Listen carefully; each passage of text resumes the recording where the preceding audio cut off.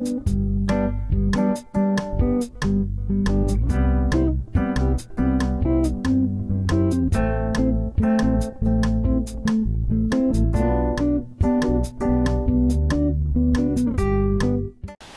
today's video, in case all of you didn't know it, yes, I am a UPS driver. I have been a UPS driver and worked for UPS since 1994.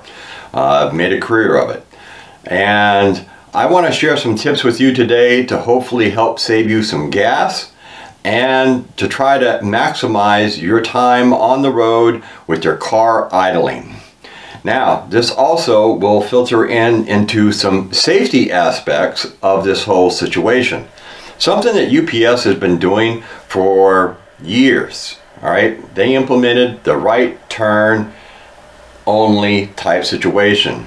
Now, in recent years, they have updated systems and new programs have come out, new computers, new dyads, and those have changed things in a sense. But still, the standard rule of law is you always want to make sure you're doing a right-hand turn.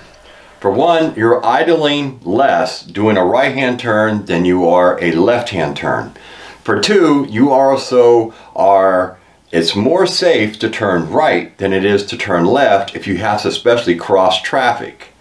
So doing right-hand turns is a big benefit to you and to save gas in your vehicle while you're out running your errands. Now, when you are going to be running your errands, you want to make sure that you are running your errands and plan ahead on how you're going to do it. You want to try to do a loop and come back to your house. You don't want to go from this store to that store, then back over here to this store. So if you know you got to hit 4 or 5 stores, you're going out, you do it in a loop and try to do it to where you're doing the most right turns possible. Now, you should know your area. You should be aware of where your stores are, if they're on the right side, the left side, or whatever it may be. So maybe you go up one side of the street and you hit those stores that you have to hit, and then you come back down the other side of the street and then you hit those stores, and then you come back to your house.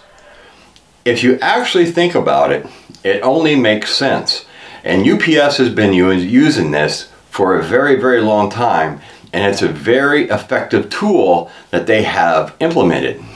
It's a very safety tool also. So I wanted to bring you this quick video today on ways that you maybe can change the way you drive and the way you go from your stores, and making sure that you're doing right turns. For one, it's going to save you gas, folks. And for two, it's more safe for you and your family in the vehicle while you are traveling. The last part is just obeying the speed limits. It's a no-brainer. If you slow down and just do the speed limit, you're going to save more gas than what you really realize. Everybody is in a rush nowadays, and I understand that. You know, people's got places to go, people to see, and things to do, right? But if you really sit back and think about it, when every time you fill that car up and it's costing you 30, 40, 50 bucks or more, depending on what kind of car you have, you know, it's going to be able to save you money in the long run. So remember, folks, you want to do right turns, you want to plan out your route, you want to try to avoid as many left turns as possible, and you also want to be doing the speed limit. So I'm Survival Preparedness for Beginners. I hope you all found this a little bit interesting. Hopefully it was good information for you, and it makes you think about the next time you walk out the door, where am I going? And what am I going to be doing? And how many right turns can I take to save money in this time when inflation and gas prices and everything else is rising? If we can save a little bit of money, it's going to be a beautiful thing. So until next time, folks, I hope you all stay safe, keep prepping, and remember, always take those right turns. I'll catch you all on the flip side.